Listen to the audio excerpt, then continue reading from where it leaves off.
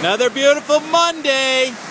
This is the beginning of the 2-week period of the best swell on the East Coast since last hurricane season. First, Kirk went off way north, but closer than Gordon.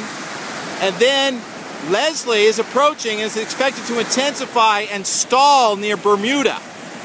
And that's going to happen slowly over the next 2 weeks. So the surf is going to continue to build. This is Marconi on Monday. It's kind of close together. It's a little bit of a wind swell from that northeast wind we've had for a few days. But it's going to turn into a ground swell. Kenny Merrill? What? In the pipe. See how they doubled up right there? Good job, Kenny.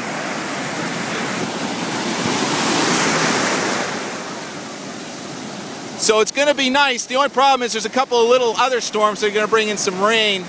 Who cares about rain, right? Tuesday, Wednesday. And then on the backside of Leslie that takes off next Monday, there's another little nor'easter that's going to come up. So we have surf. Surf alert. It's going to get too big for me. It'll probably be 10 feet plus over the weekend. And probably not too much wind. Great news for Kyle at South Shore Surf Camp host.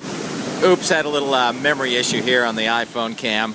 So the Grom Prix is this Saturday at Nantasket. You know, I talk about 10-footers. That's probably going to happen here at the National Seashore, southward to Virginia, south side of Nantucket. But we'll be wrapping the Cape probably with some 4 to 7, I would guess. That's based on the trajectory, expecting Leslie to be east of New England by Sunday and Monday. So a couple of weeks of solid surf from the shore. Surf ski weatherman. About to go back in. Yes, yes, yes. Go in. Go in, dude. Yeah. Good. Sweet. Looking for style.